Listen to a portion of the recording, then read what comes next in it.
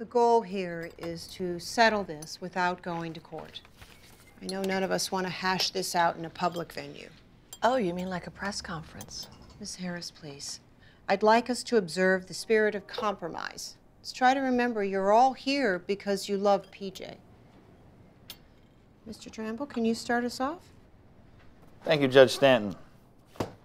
Every medical expert we've spoken with agrees. Pernell Harris Jr.'s brain activity is far below the threshold for sustaining life. Even though he shot himself, he is still breathing. He's not breathing. It's a machine. We have our experts, too. Pernell, let me handle this. They say that that bullet was 1 millimeter away from killing PJ instantly. Pernell. 1 millimeter. That's God's work. You're out of your mind. Pernell, you need to let Mr. Tramble finish. You want him to be quiet? She won't shut up. Let's all be quiet. Tell her to Pernell, you will get your chance. You keep on calling him Pernell. Well, did you want me to call you Nick? No, we're not friends. You and Mr. Harris are.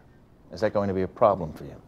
I mean, if he'd been holding the gun with 2 hands. No, I can't. If he'd been standing instead of sitting, he'd be dead by now. I mean, it's a miracle he's even in a coma. Well, I am curious, Mr. Harris, how would you define alive? The quest for fulfillment, the pursuit of happiness, that certainly doesn't apply to PJ. Is that really necessary? Fine. We'll stick to the medical definitions. No sign of corneal reflex, no reaction to oculovestibular tests, minimal respiratory efforts. His heart is beating. When I hold his hand, I can feel his pulse. When I sing to him, I know he can hear me. I don't know what an ocular, whatever that test is.